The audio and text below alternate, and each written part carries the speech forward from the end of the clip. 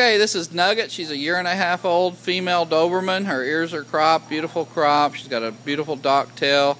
She has no known health problems.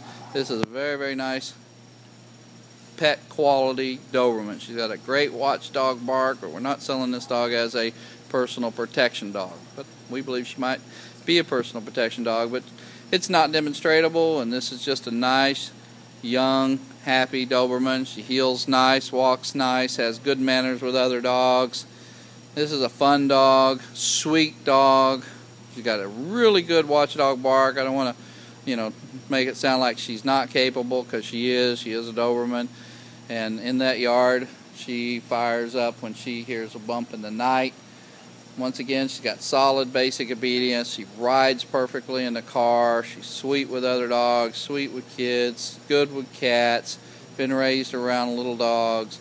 This is a very nice dog. She just doesn't have high-powered protection drive like our typical Doberman. So once again, she heels nice, automatic sit out of the heel, matches paces nicely with you, has a good, solid basic obedience.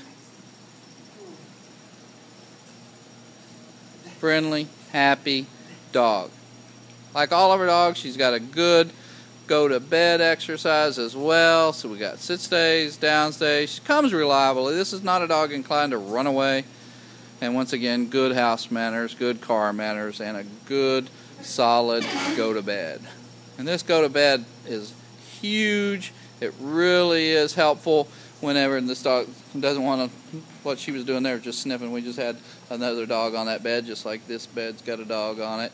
So she's just sniffing to see who she's there. But once again, this dog's got a solid go-to-bed, and what this exercise can do is it can make it easy to make a transition into a new home. She's not going to get into much trouble while she's laying on her bed.